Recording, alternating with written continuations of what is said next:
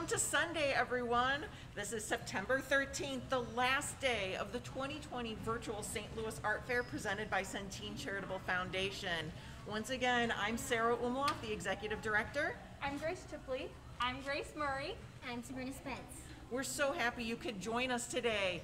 Hey guys, what do we have going on? Well, to start off the day, we're going to have some more of those Artist Live Q&As.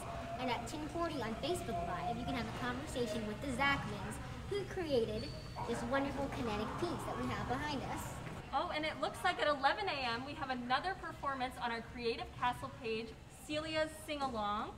Oh, and then at 11:30 on our restaurant page, you can check out City Coffee and Crepery's exclusive offer for this weekend.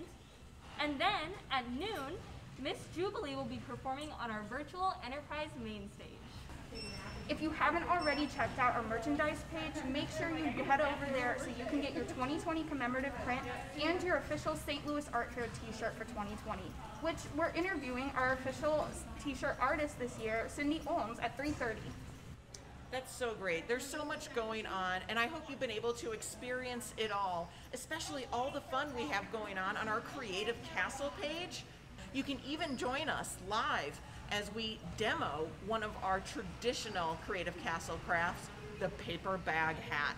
So we hope you join us for that and so much more. Just check out our full schedule on our homepage so you don't miss anything. But you guys, if there is something that you had your eye on in the artist gallery, you better get it today because the galleries are only open until 10 p.m. So be sure to shop and support our amazing 2020 juried artists. We're so excited to have them and feature them this year for the first ever virtual St. Louis Art Fair. Thanks everybody for joining us.